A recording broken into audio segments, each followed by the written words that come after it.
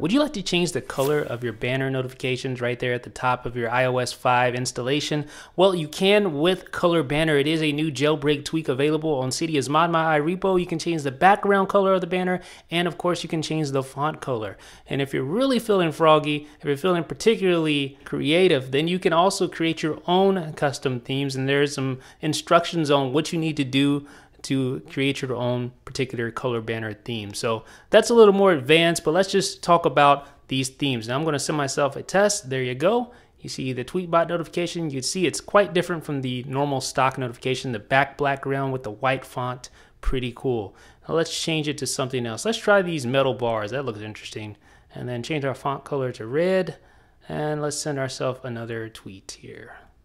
Okay, should be here momentarily, and there it is. Not the most legible notification center banner, but as you can see, you can really customize these things however you please. Especially if you're a themer, then you can definitely do a lot of cool stuff. Again, it is called ColorBanner. It is available on Cydia's ModMyi repo. Now, one thing about this, it is a little pricey at $1.99. I was thinking more 99 cents, but if you're really into customizing your notification center banner, you might want to check it out.